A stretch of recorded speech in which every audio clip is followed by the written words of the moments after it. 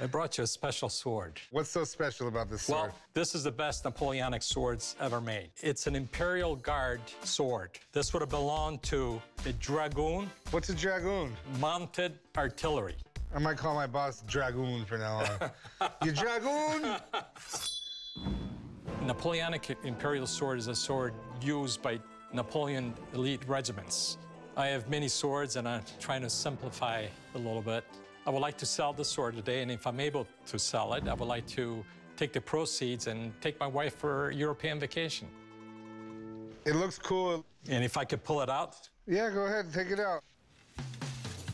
So this is an Imperial Guard sword, huh? This is an Imperial Guard sword. The Imperial Guard is one of the most famous forces ever in Europe. You could compare them today to our special forces. That's what they were.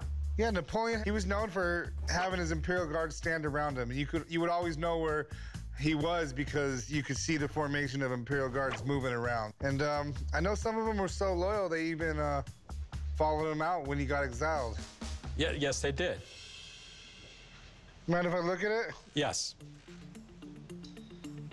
So what are these markings right here? What's that say, S and K? That's S and K. S and K is the maker. Schnitzler and Kirschbaum.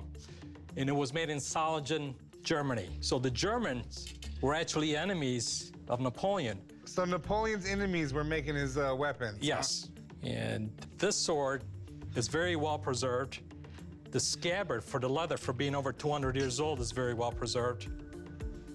Yeah, that's, for 200-year-old leather, it does look pretty well preserved. I mean, I've seen 100-year-old leather falling apart, cracking. Yes. How much are you looking to get? $5,800. Okay. I would like to have someone come down and take a look at it and see what they have to say. They can talk about the condition and whether or not they think this is a Napoleonic sword. You don't strike me for a liar, but hey, you never know. I gotta have my guy come down and tell me what this is. Absolutely. All right, give me just a few minutes. I'm gonna make a phone call and see if I can get him down here. Thank you.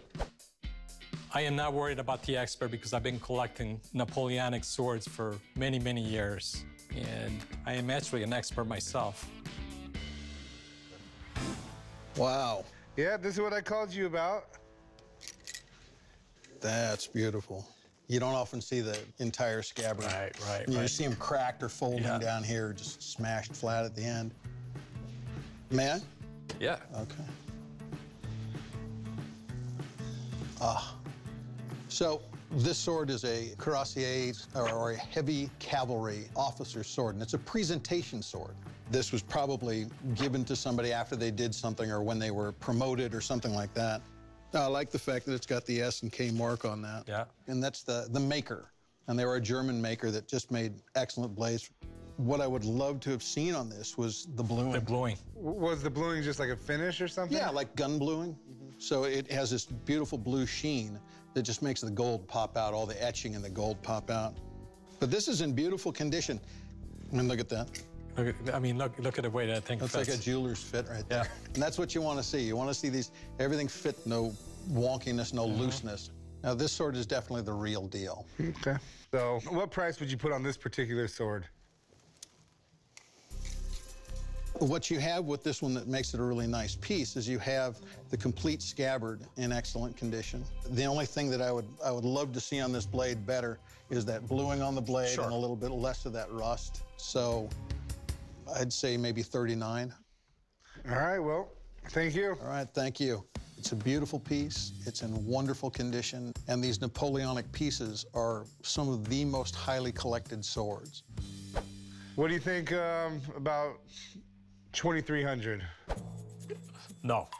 This is the best sword that was ever made for the Grande Armée. I cannot part for this less than $3,700. I'll tell you what, let's be a couple dragoons, 2,700. Can't. Okay, 3,000 is firm where I can be. I'll do 3,300, but I don't even feel right doing 3,300. I don't want to make you do something you don't want to do, so if we can't come in a deal for 3,000... We cannot. I appreciate you bringing it in. Thank you. It was very cool. Thank you. All right, have a good day. You too. I will put the sword back in my library and display it.